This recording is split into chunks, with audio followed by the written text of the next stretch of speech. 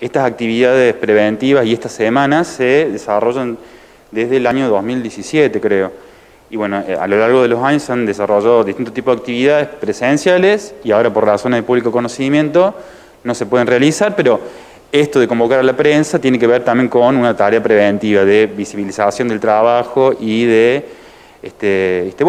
y de la semana particularmente. Se están desarrollando actividades en toda la provincia, en más de 200 municipios.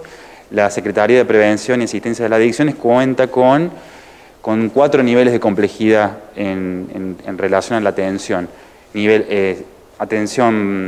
Lugares preventivos, centros asistenciales preventivos, como es el de Belleville, lugares de tercer nivel, como puede ser el Hospital Belleville y la articulación que uno realiza con el hospital, y lugares de cuarto nivel de atención, que son las comunidades terapéuticas. Una funciona en Punilla, otra funciona en San Francisco y otra creo que funciona en la localidad de Córdoba Capital.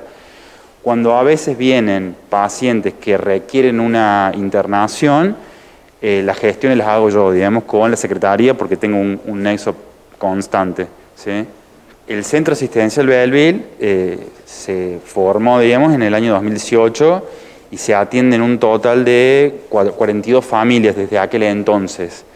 Hay 42 historias clínicas familiares.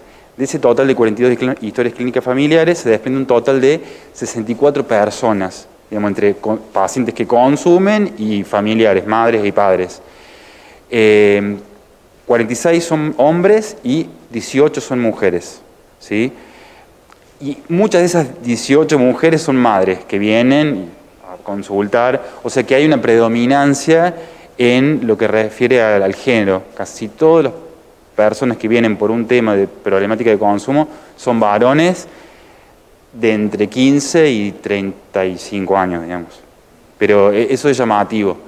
No vienen mucho las mujeres, sí las madres, pero se las toma como pacientes, digamos, porque, bueno, forman parte del entramado familiar y de la problemática, en definitiva. La familia forma parte del tratamiento, eso lo tiene que entender.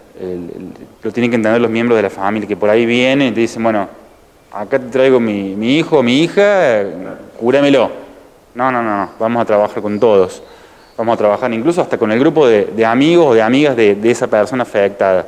Pero la familia tiene que tener en cuenta eso porque a veces uno se frustra bastante porque sienten que no forman parte de la problemática y dejan de venir, entonces tenés que estar llamándolos y bueno, ese es todo un tema, sí. Yo estoy acá en el edificio Cristo Rey, estoy todos los días, antes estaba 3 días en el Santa Rita y 2 días acá haciendo adicciones, ahora por una cuestión de espacio y de ventilación estoy siempre acá, hasta que pase la pandemia. Hago adicciones los martes y los viernes, en el edificio Cristo Rey, Constitución 47, primer piso, de 8 a 12 horas. Y dejo un número de contacto que es el 35 37 53 73 80. Ahí las personas que crean conveniente consultar pueden escribir un WhatsApp o pueden llamarme y con paciencia voy a intentar gestionarles un turno porque hay una inmensa demanda, no solo de adicciones, sino que de todo tipo de cuestiones inherentes a la salud mental.